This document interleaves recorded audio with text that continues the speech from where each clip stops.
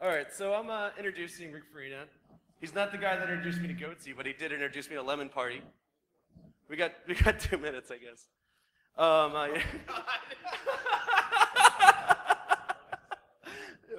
You know, I guess there's enough room back here. For me to hide? No, for our 2 minutes. So he's going to be doing a talk called Free Floating Hostility, and without ado, I'd like to set you up to Zero Chaos. Whee! Where's the applause? Come on, there we go.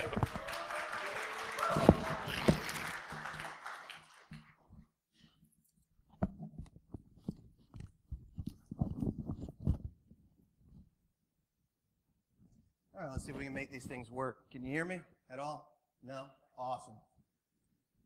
So I'm Zero Chaos. I hate all of you as much as you hate me. Piero, dude, like, if you're going to start off, at least score a hit. Score a hit. And it even fell off the end of the stage. Now I got no ammo. I'm throwing the water bottle if I don't finish it. We actually at time now? Close enough. I don't even care. We'll get this back on track, right? I'll try to run long for you, keep you all here. I'm so surprised that people showed up. I wrote this talk because they asked me to speak, and I hate so many things that, well, I just decided to talk about things that I hate. So who am I? I'm a jerk. Nobody likes me. I'm an IRC op. That's probably why nobody likes me. Do Wi-Fi security, amateur radio. I'm an asshole. And I'm generally disappointed in the security industry, and that's you guys. We all make a lot of noise and jump up and down, and nothing ever changes. So hang your heads. Seriously. Okay? I'm just really bitter in general at all the things that are going on. Okay? Okay? We're going to go over a couple of things that I hate. Lots and lots of hate. Hated words, hated ideas, and a couple of major personal hatreds with real-world examples of why you all suck. Everybody has a self-identity, right? An image of who you are in relation to other people. And for some reason, whatever choices you make are elevated onto this magical pedestal, whereas the choices that I make are like thrown down and nobody really cares. So I want to just start this off with offering a compromise to everybody, okay? I'm going to talk about a lot of things, and you might have an opinion, and that's great. And I'll respect that your opinion's wrong, and you listen to me because I'm on the stage, okay? Great. Thank you. Okay? Starting right off with hated terminology. Cyber war, cyber warfare, cyber terrorists, cyber bully, cyber theft, cyber sex. What the hell? All right? These are really, really stupid words, every last one of them, okay? Why? Let's take cyber bully, okay? Picks on a regular bully picks on somebody, right? They call them names, they exclude them from a group, they push you into the mud, maybe they slap you in the face with a trout. Okay? A cyber bully. Cyber bully's gonna call them names on Facebook. Woo! Okay, they won't let you join their Facebook group. Man, I really want to sit at the Facebook lunch table with the cool kids. They throw a virtual mud ball at you, or a snowball, or whatever gay thing's going around Twitter today. Or they slap you in the face with a trout. Well, if you were old enough to remember MIRC, you'd get the trout reference, but that's okay, Kevin, I know. A cyber thief. Okay? A thief is someone who breaks into your house to steal your cash, your TV, your MP3 player. Maybe you've got some valuables, maybe you really don't. Kind of like a cyber thief who breaks into your bank account, steals all your money. Maybe you have money, maybe you don't. But the point is, the guy stole, or he didn't steal. What the hell difference does it make how he did it? If they rob you with a knife on the street, or if they ask you for your PIN number for your bank card, they're stealing from you. Cyber thief versus a thief is just an added word that means nothing, right? It's like pre-boarding the plane. How do I get on the plane before I get on the plane, right? You can't do this. You're getting on the plane or you're not. Then I mentioned this talk is like half stolen from George Carlin, okay? So what does all this mean, okay? I'm a hacker. This is what I do, right? So I'm going to hack into OnStar. I'm going to get the GPS location of the nicest vehicle I can find. I'm going to go over to it. I'm going to remotely unlock all the doors, remotely start the engine. I'm going to drive the car away. What's that make me? A cyber car thief? Right? So I tried to get a picture of me in GDM's nicest car, and I couldn't find one at all. We all paid for that joke, too.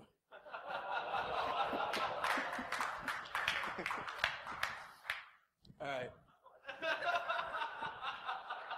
What, it's a picture of a cloud. What's funny?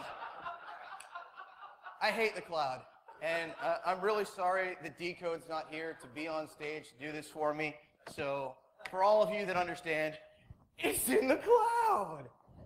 Thank you.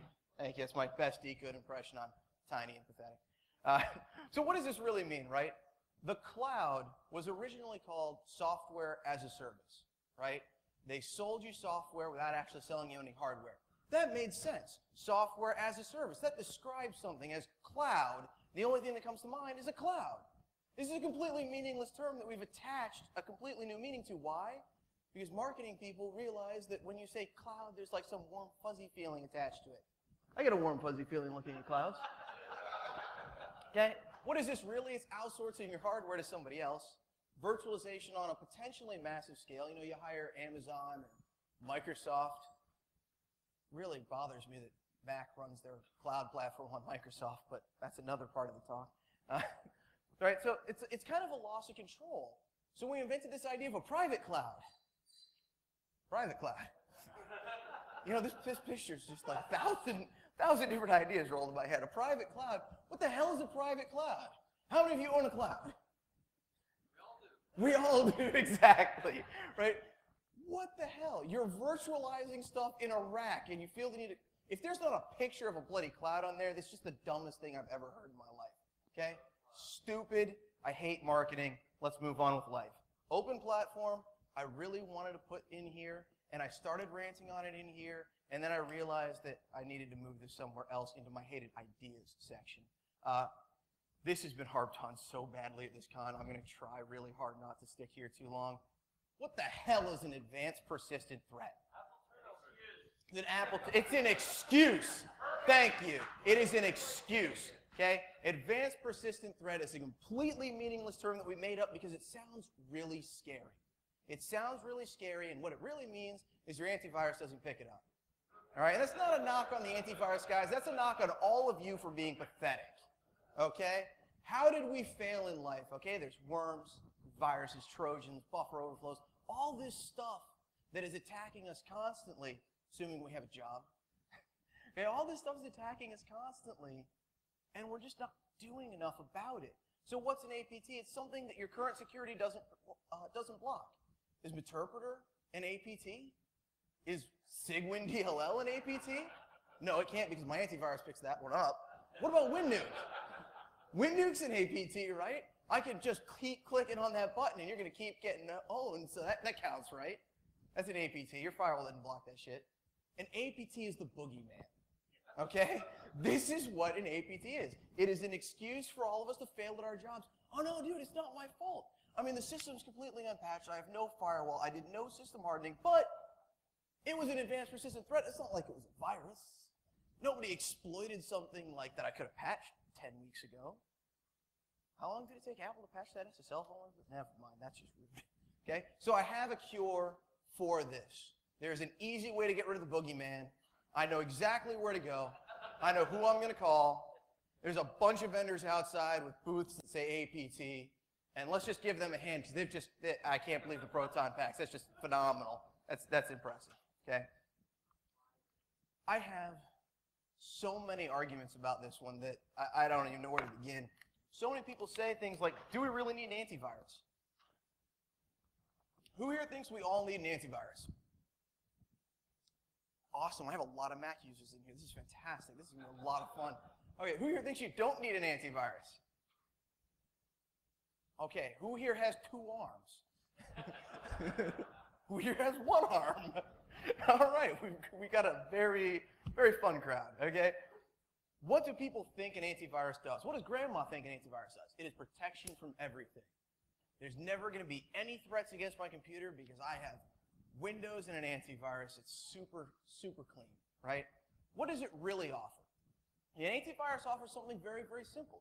It's protection from known bad files which cause harm in the opinions of the antivirus vendors.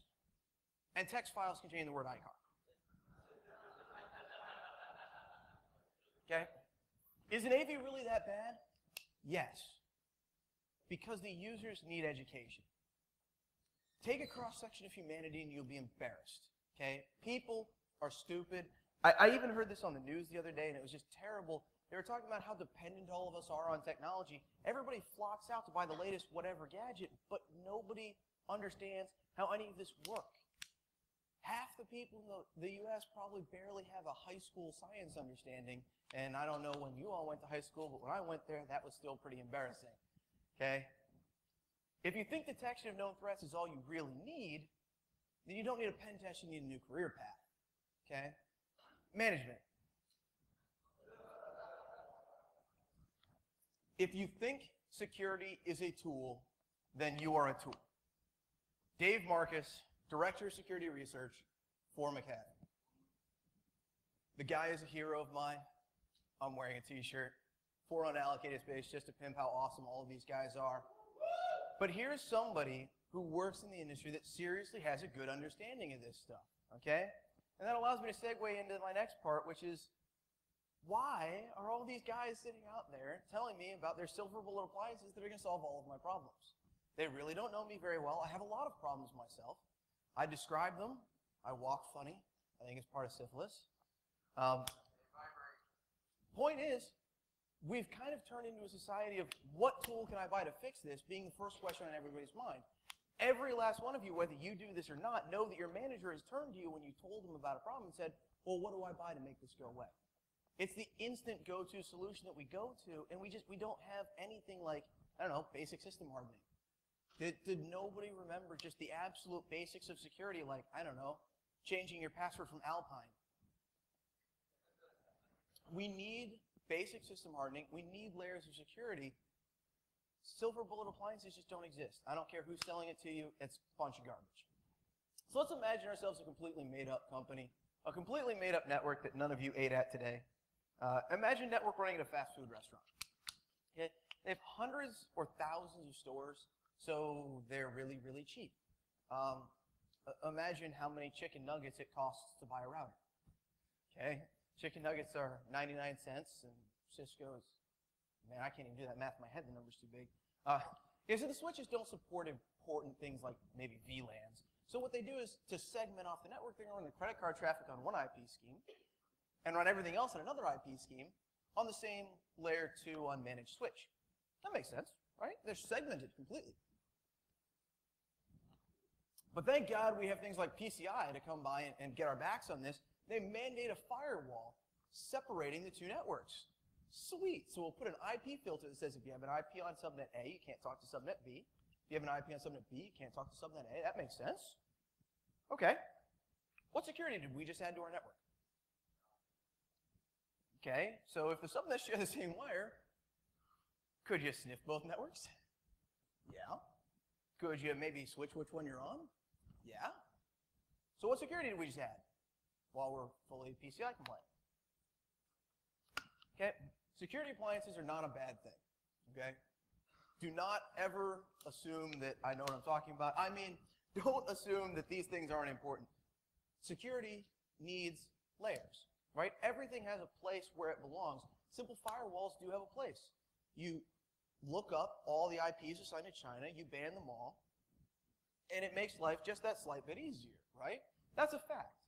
Web application filters, also a good thing. However, if you have vulnerabilities like apostrophe or 1 = 1 -- and that lets you into the bank account, it doesn't help at all, right? An IDS tells you after your attack, that's helpful, right? Congratulations, you got stabbed in the back, you were bleeding pretty severely, you might want to call an ambulance. Okay. IPS is really good to prevent known attacks, right? You can actually get half-decent IPSs these days that have a nice signature, they'll block the things that they know about. Works kind of like an antivirus, right? Doesn't fix the whole problem, right? So what prevents poorly written code? Hiring good coders, right? Is there any security appliance you can get that will fix all of the code that your monkeys write? No. Find a better monkey. Enough monkeys can write Shakespeare. It's true. It's true. What prevents a completely unpatched system from getting owned? Turning it off. Right? That's all you got. What protects a system without even basic system hardening? Again, pretty much turning it off. Right? Okay. I want to rant on passwords a bit, and Bruce sort of stole all of my thunder because he's such a better presenter than me. But a word of thanks to AMD and NVIDIA for their awesome hardware. It's made our lives better. Pure Hate has like an enormous cluster that cracks passwords with just the speed of light. It's got like 10 GPUs in it. It's disgusting. Thanks to all the demons, the DEF CON password cracking challenge, the guys just keep writing this software, and they will literally crack every hash that is posted on the internet. And they learn things like, gosh, users all the time seem to have a capital letter in the first spot and then 2 or 4 digits at the end of a regular dictionary word. Or they just use password, right? And then all the math gods that actually write the password crackers for this stuff, they write this out. I have met a few of these guys, and it's amazing that they're able to speak English with how much physics they understand in their head. Point is, CPUs are fast, GPUs are even faster, and the password crackers are just ridiculously optimized these days. But what part of the encryption are we actually cracking? Again, stolen thunder by Bruce. When you have a 1024-bit cert and people are whining about it, what are you going to say? It's like, oh man, 1024, I'll have this by lunchtime. No, you won't. You'll have it in like 5 years, okay? We're attacking the part that the user inputs. We're attacking the passphrases and things like that. These people are stupid. The vast majority of people are stupid. Half of us are stupid. Probably half of you are guilty of password reuse, and that's just embarrassing in this day and age, especially if you have a sweet password like wireless. Free Wi-Fi is also one of my favorites. FR33. No, you don't. I've been using that all day, and I really appreciate it for the downloading of my pictures. Point is, passwords are weak. The whole idea behind passwords is weak because think of an 8-character word. Password. Who designed this, right? We're going to make up a system called passwords, and the minimum and the maximum is going to be 8 characters. Sweet. Okay? So we'll add another requirement like a capital letter, maybe add a requirement like a number at the end, or a symbol, something like that. It makes it, character sets will definitely slow down cracking. And if you're talking about a 9-character password, it'll slow it down from 12 seconds to like almost a minute, right? At the end of the day, all you're doing is making the password very, very complex for the user to remember and still really easy to brute force, okay? XKCD simply has to be quoted in all my talks. Okay? We're encouraging users to make passwords like Troubadour83 TR0UB 4door80. It's ridiculous. Nobody's going to remember this. I remember when I used to do this garbage, I could never remember which character I substituted for what. And then you got those few things in Elite that have like 2 different character translations. I'm trying to remember which one. Was that an at? Did I use an at? I have no idea. You can't remember anything, so you write it down at the bottom of your keyboard. And thank you for that one too. Before I put this up, how many of you were already thinking about correct horse battery staple? Since this came, yes, thank you. Since this came out like 6 weeks ago almost, I think about this constantly. It just pops into my head randomly because of this stupid little picture he had to draw with the horse saying that that's a battery staple and the guy saying correct. I can't forget it. 4 completely random words that have nothing to do with one another that will take decades to crack because it's just so daggum long. You don't have to raise your hand, just yell at me. You're assuming that you're going to use a standard password graph.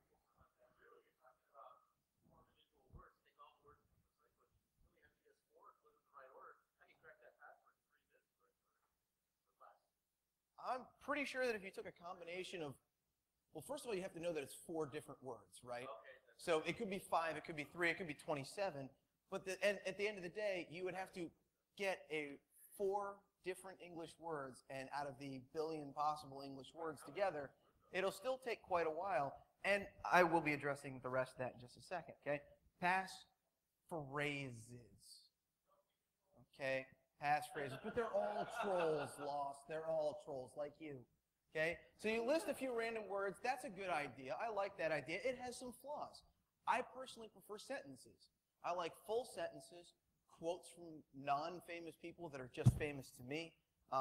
Sentences are good because they include punctuation, proper capitalization, just a comma, a hyphen, an exclamation point at the end are going to significantly increase the amount of time it takes to brute force that. Because now you're going to have to find my comma, you're going to have to figure out my punctuation, and it's a lot more than 4 random words.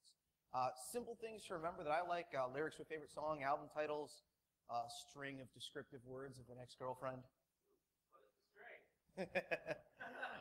I'd tell you, but then I'd have, no, that's just too cliche. Okay. The point is that the math works, right? You're talking about like 5 12-bit keys and worse. To brute force these things, even on the incredible hardware that some of us personally own and you darn well know the feds own, is going to be a nightmare. You're not going to crack my hard drive encryption with 5 12-bit encryption anytime soon. By that point, I'll be dead. I won't care that you have the contents of my hard drive. It really doesn't matter that much. Just the word password fills people with fear and anguish because they're like, oh my God, how complex of a password am I have to make that bastard in IT to leave me alone? And then I'm going to have to change it in like 30 days. And I can't use any of the last 3.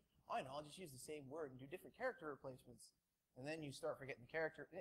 It's a nightmare. So all of you just stop using this word. Right now, every last one of you, do not use the word. It doesn't exist. It has been stricken from the English language, and it will not return. The word is passphrase. People will thank you. Even Grandma can remember some song from 1920 that she really enjoyed, and it makes it easy. Okay? I kind of like to spew a lot of hatred, and I'm going to take a little bit of time out to make sure that you all feel good. Does everybody feel good? Unicorns and rainbows. It's like 5 o'clock. Aren't you awake? Did you all skip lunch? What's your high score on meat spin? It's a break for throwing things. Anybody got something? No? Okay. You're all unarmed. This is pathetic. All right. So I'd like to talk about one of my other favorite topics. I have a lot of favorite things that I like to gripe about. And I want to... Oh, shit. That's the wrong slide. No. I want to talk about Apple. I want to talk about Apple. It's very, very near and dear to my heart. Apple. Now, again, I'd like to caution you that you're all biased. You're all very biased. For instance, I myself am right in this general vicinity of the list. And the people I'm going to be talking about are in this top bar a little bit. We're going to talk about that. Oh, God, where to go? Okay.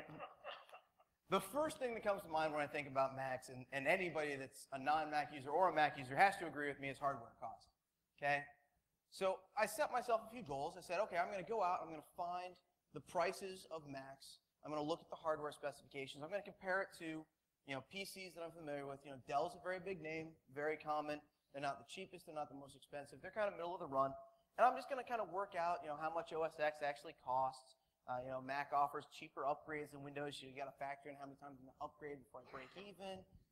So kind of interesting. And I started doing all this research, and wouldn't you know that jerk Michael Dell beat me to it. So he actually posts on his website a direct comparison between his products and Apple products. Can you imagine that? A business guy that compares himself to his competitors?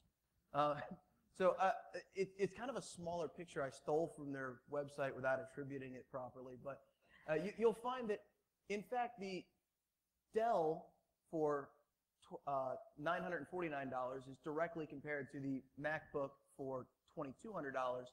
And then the Dell for $1,049 is directly compared to the $2,300 Mac. So roughly I worked out OS X costs like $1,100. And that's not too bad because it comes with that glowing logo on the back of the laptop, which I really like. I mean, I've always wanted to do that. I mean, you got to give it up. That's pretty sweet, right? I mean, glowing logo on the back of the laptop is probably worth $1,100 to me. I'm really concerned about my image. I mean, that's why I wear a black T-shirt, and I was going to wear jeans, but I didn't have a turtleneck. Okay, so hardware specs, right? All the Mac users are like, well, yeah, okay, it's not the cheapest hardware. I got to admit that. I mean, it's not as expensive as you think, but it's not that bad. But it's so sweet, man. It's got all the newest stuff. It's so awesome. You can have that light bridge or Thunderbolt or Thunderfart or whatever they call it with the $50 cables that you still have to plug into the wall to get power. And there's actually no devices that connect to it, so you just can use it to connect 2 Macs together, kind of like an Ethernet cable, but a little slower. But I mean, it's sweet because it's new, and it's called like Thor: The God of Thunder or something, right? I'm actually not making. I seriously have no idea what it's called. So I decided to go out and compare the iPhone 4 to some of the best Android phones on the market. So I started looking, for things like the camera specifications, the flash, because that was a really big addition that was lacking. Just the general specs of the phone. And once again, I'm completely lazy and write my talks to the last possible second 10 minutes ago. And so I stole this grievously again. So when the iPhone 4 came out, wouldn't you know it, some jerk already went ahead and compared it to all the stuff. So these are all phones that existed at the same time that the iPhone 4 was released, at least within a few months of each other. They're pretty close. And it's a lot of information to digest, but the important part is like green is the winner, okay? And the things that aren't colored are like even. So realistically speaking, Apple users are absolutely right. They do have nice hardware. And in 6 months later, when everybody else has it, it just happens to be $1,100 cheaper. Of course, the Apple price didn't drop at all. So in 6 months, the two pieces are identical except for $1,100, whereas the day it came out, maybe not so much, right? Apple software. A lot of people quote this, I just really like the Apple software. They just have really great stuff. And I mean, it's just like Linux. I switched from Linux because, Ubuntu just wasn't doing it for me. It didn't have that cool effect where you sweep the mouse across and the Finder icons get bigger. I always loved that. Sorry. So they switch to it and they say, let's just BSD. All right, let's correct this right now. It is not BSD, okay? Apple took the mock kernel, modified it, and could not get the code resubmitted back because they refused to accept it. I can't imagine why. Okay, they took a lot of the BSD subsystem, heavily modified it, handed it back. They refused to accept it. Again, I can't imagine why their coding standards wouldn't be good enough for the open source community, but they decided it wasn't. Okay? I have people tell me all the time, well, I'm writing software for Linux, but I use my Mac because it's just POSIX compliant, and that's really all that matters. Okay? Again, it is not POSIX compliant. Okay? POSIX has a few very strict requirements, one of them being a case-sensitive file system. How many of you have installed OS X? Okay. Now, when you were installing it, how many of you formatted your hard drive? And when you formatted your hard drive, did you read that little drop-down asking you which file system, whether you wanted case-sensitive or not, and noted that if you didn't choose case-sensitive, it wasn't POSIX? All right, we got 3 people that noticed that if you don't choose case-sensitive, it's not POSIX, okay?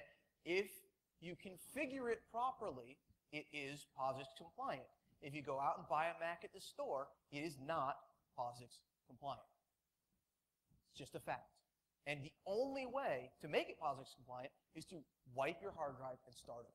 But it breaks all the Windows applications. It breaks everything. The funny thing is Windows actually offers a runtime POSIX switch. You can actually go into the system in a little GUI and check a box that says make it POSIX compliance. As my heckler up here is kindly noting, it breaks everything. It breaks everything on Mac to make it case sensitive. It breaks everything on Windows to make it case sensitive. Surprise, programmers suck. Okay? POSIX is a standard that kind of goes for all the Unix-like operating systems that has a set of requirements, and then when you write code to that requirement set, it should run on any POSIX-compliant system as long as it's recompiled. So it's just a standards-based thing, and it's mostly used for like Linux and Unix, but because everybody thinks that Mac's just BSD, they just run Mac and say, it's a sin. It's not, okay? If you code it on Mac and it doesn't work on Windows, then that's expected. If you code it on Mac and it doesn't work on Linux, people are amazed. It's like, oh, why doesn't it work? Maybe because you didn't capitalize it properly, because you've never known to do that. Okay? We'll talk about your Python later, okay? OS hardening. Really? It'll be in there. It'll be in there. I promised them a shout out. Okay. Windows system hardening. Things that Microsoft has done to make their OS better over time, compared to things that Mac has done to make their system better over time, okay? DEP, data execution prevention to stop execution on the stack, was added in Windows XP, okay? Conversely, DEP was added in OS 10.4.4, which happened to be the first Intel release, and this is an Intel-only feature. It doesn't do it on the PPC. So they're way ahead of the curve, right? The first time that instruction is available to them, they immediately add support for it. That's fantastic. They got a great track record for security, right up until you notice ASLR, okay? Address space randomization makes exploiting something much harder because the stack is moving around. You don't know what address to jump to, and it gives you problems. That was added for Windows and Windows Vista and IE 8, and it was added in Lion, which, if I'm not mistaken, there's a good couple years in there somewhere. I'm sure it does work, and that's really great of them to catch up. Built-in antivirus in Windows. That's a really important thing because, as we all know, there's a lot of Windows viruses out there. How many of you have an antivirus on your Windows system? That's fair. How many of you have an antivirus on your Linux system? I am genuinely raising my hand. Why am I genuinely raising my hand? Because people are idiots. And those of you that have a Windows system and didn't raise your hand in the first place are my bloody problem. I go to a customer site, I hand them my USB drive. They drop a file on there, and their stupid computer infects my USB drive. And then I hand it to another customer, and I infect that customer, and they get mad at me. So I actually have to scan. That's fair. I'm running a Linux system myself. But the point is, I have to run an antivirus that takes things off of my thumb drives that my stupid customers add onto it so that I don't infect my other customers. Because there's nothing more embarrassing as a security guy than saying, oh, yeah, here you go, the update's on here. Dude, what are you trying to give me a virus? That doesn't look good on the resume. Okay? I told you, just yell. That's exactly it. That's exactly it. Thank you, folks. It's been a great audience. Okay? Windows and Mac both have comparable built-in firewalls, but when the idea of an antivirus was introduced by Apple, they came out on their website and they said, we recommend all of our users get an antivirus. How many of you remember reading that recommendation? It was very well put together, very well thought out. The reason that most of you aren't raising your hands is because I think it was maybe 48 hours later, it was completely removed without a trace from the website. Why? Because of these several thousand-page forum topics with the Mac users whining about how elite their systems are, that they don't need an antivirus that their manufacturer told them to do. How many of you take your car in for an oil change? Once in a while? Maybe. How many of you get more than 9,000 miles out of your car? Okay? If the manufacturer of the software tells you you need to do something, and you completely ignore it, it is typically at your own peril. I myself find that driving my car into a brick wall is a bad idea, and then I look in the manual and it tells, please do not drive Nissan into brick wall. They have smart suggestions, they write them out, they tell you what to do, and then you whine and complain until you just don't have to do it anymore. The built-in AV in Windows, they have a, there's Defender, and then there's, it's part of Windows. It's forced by the upgrade process now. Lastly, I'm going to compare Gentoo hardened Linux. I would love to actually. Actually, it's not. Believe it or not. Here, check this out. It's not even compiling in the background. I don't even have anything open right now. It's awesome, right? So you can't compare these systems to like a hardened server. That's just not fair. But the fact of the matter is, when the manufacturer makes recommendations that you grievously ignore and whine about so much that they retract, that is just embarrassing. If you keep screaming up and down, Tuna, that you don't need to wear a condom because there's no herpes, then we'll see how that works out for you. Embedded security. Embedded security. Okay. All jailbroken iPhones are vulnerable to exploits. How do we know this? Because we had to jailbreak them in the first place, right? They remain that way indefinitely, typically, because there's no easy way to close the hole because you can no longer upgrade the phone properly without losing the jailbreak you did in the first place. And obviously, you don't want that. So everybody remembers Jailbreak Me, right? This is a fabulous website, right? You just go to this website, it drops an exploit, pops root on your phone, and then hands you back access, right? Who here thinks that Chronic, the guy who wrote this, has a really large botnet? I'm sure that the guy is honest. I can't say I do the same thing in his place. I would personally love a million iPhone botnet because that would just be way too funny. However, if I want one, I can always just put my phone on AT&T's network, scan for port 22, and then log into everything with Alpine, and that's probably going to get me pretty far. I am not comparing Apple to others. I am merely trying to point out that the holier-than-thou attitude is completely unwarranted. Everything has its vulnerabilities. Nothing is perfect. But being blind and burying your head in the sand and saying, it doesn't affect me, doesn't really help you. Okay? That's what I tell all the women beforehand. Okay? Open platforms. Okay? This is my absolute worst hatred of a set of words, because anytime you see the words open platform, it literally means the opposite. This is what everybody that has a garbage closed platform advertises to try to convince you that everything's really open and friendly. You know, when you get the open office versus Microsoft Office, you know, they always say, well, you can use our format, it's open. Or, you know, Microsoft, oh no, our format's open too. We have a completely open platform. And everybody knows how open Microsoft is. And Adobe, man, I love Flash. Okay? So what about the Apple products, right? You can't load any music onto your iPod without iTunes. Those of you that don't have a Mac and have an iPod, have you ever tried to use iTunes on Windows? I have seriously had more enjoyable root canals. And before you raise your hand and say, oh no, you can do it with XYZ product, that's true for like 3 days, and then Apple closes the thing that they were doing or forces a device identifier, does some other weird thing to break it as much as they possibly can. And when they start failing at that, they just release a new product that no longer does that anything similar, like when they went from the regular iPods to the Nanos to the Touches. Every time they break the damn format and you can't sync anymore. And they do it on purpose because that's the only thing that contains in the release. So that's just cute. You can't load an app on your iPod or iPhone unless you get it from Apple. That's great.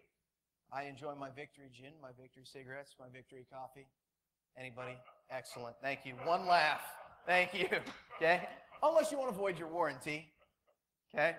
You can't develop an app for the iPod or the iPhone without paying for the SDK until very recently they actually allow you to download the SDK for free, which is nice. They only take 30% of your profits too, non-negotiable no matter what, even if you're charging 10 cents. Don't know how much they're going to make on 3 cents, but whatever. My very favorite is you can't even open your own device to replace the battery. Who here has an iPhone 4 that they got on day one? Thank you. Thank you. Okay. And now how many of you have had to replace your battery? Okay. I was actually planning for this talk, and I was referencing an article, and the guy next to me is like, oh, dude, that is so bold. He pulls out his phone and says, oh, my God.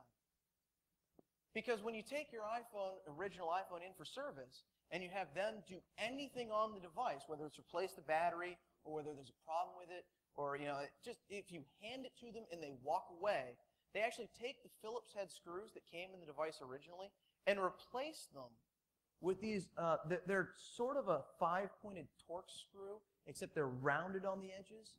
And they replace the screws with a security screw so that the next time you have to pay $180 or whatever it is to come back to them to get the battery replaced. They're actually not only locking down the software you have with every update, they're locking down the hardware that you bought and paid for every time. Does this sound like anything else I've heard of, Sony? Where's Op Apple when you need it? Yeah, and now those screws do come on the new phones as well. Yeah, absolutely. Yes, you can. You can definitely buy anything from China. Okay?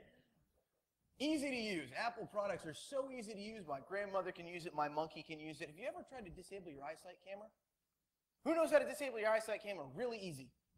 Black electrical tape. That's right. Black electrical tape is how you disable your eyesight camera because you can't do it with the Apple software. You have to find some random hacks that load onto your system and run exploits to try to disable the camera built in so that you can fap in peace. Okay? You can't even make the computer go to close the lid without going to sleep. I pick up my laptop all the time, I close the lid, I walk somewhere else, and it's still powered on and ready to go. With an Apple, you have to download a third-party piece of software because they can't even bother to build that into the OS. In Windows, I have this cute little drop-down, sleep, hibernate, do nothing. You don't have that option in Mac. Yeah, a USB keyboard. Thank you. Yeah. So you just walk around with a TT plugged in, and not only does it move your mouse for you so your boss thinks you're working, but it also prevents it from turning off. Okay? My very, very favorite, and again, Wi-Fi guy, so I have to give it out to this, you cannot remove any of the previously connected to Wi-Fi networks from the preferred network list of an iPod or an iPhone, okay? Without doing a full reset on all your network configurations and losing everything, or while you're in range of that network. So you go to your boy's house, You connect to Dude's network, okay? And then you go to the coffee shop later. I run Karma, which, by the way, for some reason, Apple is one of the only products that's still vulnerable to Karma. Can we give them applause for that or something? I mean, it's been 10 years now, and they still haven't bloody patched that, okay? Apple, being the only people that haven't patched the Karma exploit properly, won't even let you clean up that list so that you're not as vulnerable, right? Yeah, right, and that's just a great excuse. But don't worry about this because it's really not a security violation. I talked to the Apple staff and they assured me that there's no problems with this and, you know, Karma doesn't exist. I'm sure that that's the way they live because if Karma did exist, they probably wouldn't do some of the other things that they do. They're a good, honest company, right? Everybody talks about how great Apple is. Their workers don't commit suicide constantly or anything like that. Oh, I'm sorry, those are the Chinese. The Apple employees in the States are completely legit. Nobody's ever walked in the Apple store and gotten spare parts or anything traded out from a demo machine. The point is you can't get the hardware fixed as a civilian without providing the username and password to the computer. So if you drop the laptop and break the hinges on it, this is the original terms of service. They actually required you to provide full admin credentials for the device. They've since retracted this, and especially the how Macs used in governments is completely not accurate. The fact is they have a completely different set of terms of service that allow them to do awesome things like remove the hard drive, which, thank God, they're not shipping our national secrets to China anymore. AppleCare will ship your computer to some random country. Not all the time. You do have the option of walking into the Apple store yourself. There's no Apple store in my city, but I kind of consider that a blessing myself. But they reserve the right to ship not only your hardware, but your data to any of their partners in any country. They name like 15, and then they say, or anywhere else we feel like it, just in case we need to do something with it. You know, places like China. I'm very comfortable with my data going to China. Apple terms of service. When you buy the AppleCare product, you buy nothing but a sheet of paper at the store. Okay, you go in, they hand you a sheet of paper, and it lists all the things that they do for you. You know, what the limits of liabilities are, what they cover. And the last line of this, or actually, I'm sorry, it's not the last line. It's like buried in the middle. I think it was section 10B. It says, we reserve the right to change any and all of this text on our website. And when you go to the website and you do a find and replace for like any given sentence, they're not there, right? They change the entire set on their website, okay? And again, I'm not trying to say that Apple's the only one doing this. Everybody does this. For some reason, we just allow this because none of us actually read these things. We just click on the button and keep going. Or, oh yeah, here, I'll take this sheet of paper, right? Nobody reads this stuff. Nobody really cares. All of these companies have these despicable practices, all of them, including Apple. So if you want a good, honest company, you'll have to find it somewhere else. Okay? So I ask you, nearly in closing, what really makes a Mac user? And that's freedom, right? Steve Jobs says it best, right? He had a really great conversation. I kind of have to read this a little bit. He had a great conversation with a reporter over, God, it had to be several drinks. The reporter asks him, you know, would the boy think the iPad is the faintest thing to do with a revolution when revolutions are about freedom? And Steve Jobs says to the man, yes, freedom from programs that steal your private data. Freedom from programs that trash your battery. Freedom from porn. Yep, freedom. The times they are a-changing, and some traditional PC folks feel like their world is slipping away. It is. I want to ask just for a second, when Steve Jobs offers freedom from programs that steal your data, is he excluding the fact that they track everywhere your iPhone goes and upload it to their own servers at night? Because, I mean, my personal location certainly isn't my data, right? Or how about freedom from programs that trash your battery? Like making a battery that the user's not allowed to replace so that they can pay $180-something to get it replaced themselves. Personally, I think freedom from porn is a good thing. I'd have a lot more spare time if it weren't for porn. But the point is he's right. The times are changing. The frog is sitting in a pot, but the pot's not boiling. They're just slowly heating it up and just taking away one small thing at a time, and you're complacent about it. They take away your control to install applications to your own device. You don't have root access to your device. Well, technically you do, because everything runs on an iPhone as root, but they don't actually give you access to do it, right? You have no control over your own device, and yet somehow it's acceptable, right? There is a lot of change going on, and I'm not so sure we should be happy about it. I'd like to close this talk with questions. If the question is stupid, I'm going to set you on fire. No, actually, I'm not going to take any questions at all. All of you have a great day, and I hate you as much as you hate me. Thank you.